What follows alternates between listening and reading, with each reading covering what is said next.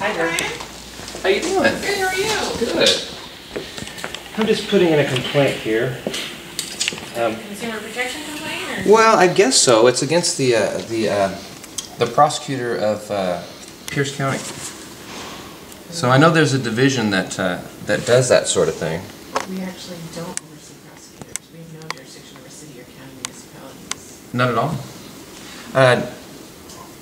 Not even if they are far outside the law. Who watches over these people when they're breaking the law? That's a loaded question, Brian. Well, I've looked everywhere. I know. So have we.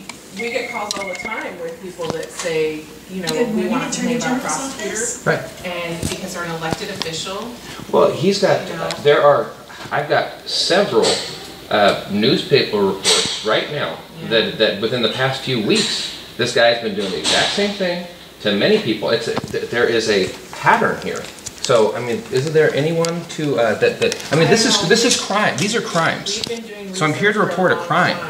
Well, and we don't. You don't take reports of crime? No, legally we can't. I know a lot of people don't. We get these calls all day long. So legally we can act as the attorneys for the state agencies only. We don't have jurisdiction over city or county municipalities. We don't enforce the law. We don't enact the laws. Right. We have the consumer protection duties, but that's only if like you have committed for rights to the business. Well, this is a private business. They're engaged in private business, and I have the evidence of that. They're not a municipal corporation. You can try checking your consumer protection division. I don't work in that division, so I don't know the ins and outs of the Consumer Protection Act. Okay. Could I put this in? Maybe have you stamp it for me and just give it to them? Okay, so this is my copy? Yeah. I will send it there in Seattle. That's your gross faded copy. Yeah, just if you could stamp that one for me Okay, too. this is for you? Yes. Okay. Thank you. So they're in our Seattle office. So I'll send it over there today by, well, I call it district mail, campus Thank you. mail. I appreciate that. Do you have your contact information over here? Yes, I do. Okay. So if there's something that they can look into under the Consumer Protection Act, they would call you and let you know. I would like them to call me, regardless, if you can, because these people are running a private business, and I have evidence of that. So this does fall under that. So if I have to put in something else that verifies that, they'll tell you. Like if they look at this and they think, okay, this is a valid complaint, then they'll say you need to go online and fill out the actual complaint form versus just providing them with this, because there's a process they have to go through. I don't work in that division. But I would definitely. But they do address complaints. You have an email? Yes. Okay. Consumer complaints. So they will, based on what the Consumer Protection Act law is, and that's very convoluted. I tried to read through it and I'm like, well, but the gist of it is they have to prove that they are a municipal corporation, and I've already run the FOIAs to show that they are not.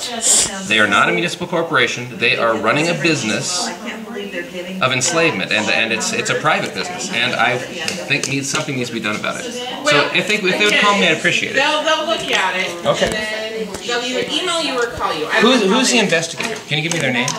I don't know. Because I publicize everything. They have several different ones. So Okay. I don't know who would be getting this. Because I need to know who's responsible. You know, that's the thing. Nobody wants to be responsible, and I'm chasing down who is responsible, so that I can put it out that everyone can see who is responsible, or that there is no one responsible, which is what I've run into so far.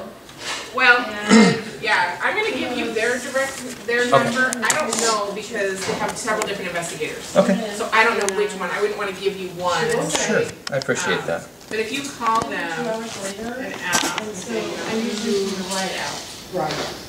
you would be doing this. So if you're going to out, you can come back and. Oh. So their phone lines are only on from 10 to 3. Okay. Time to process it. So just call that number, tell them that you dropped off a complaint here, and they'll be sending it. Okay. And if you want to know, if they can, they'll give you the name of somebody who would be looking at it and look into it. You can kind of tell them the gist of it. Okay. And I'll make sure this goes over this afternoon. It's just, it's so weird. I've been raised in such a traditional fashion. And when you go to find justice, I expected I would be able to find it. It's really disturbing. I know it's nothing to do with you. No, we hear it all day long. I mean, we get calls all day long. People want to complain about the police department, the prosecutors, the city council, the county council. And we spend, just the two of us, because we answer the phone for the entire state. Yeah. Just the two of us. And so we spend a lot of time on Google looking up information for people. And we haven't found anything about prosecutors. We've even contacted the FBI. They have Oh yeah, I've a sent people to the division. Department of Justice too. They have divisions dedicated to color of law abuse, and it's, as far as I know, it's falling on deaf ears. Yes, it's very. Yeah, I hear that a lot. We send people to the Department of Justice, Civil Investigations Unit, and they call us back and say they won't do it. Right. So we're working on it. Yeah, well, good for you.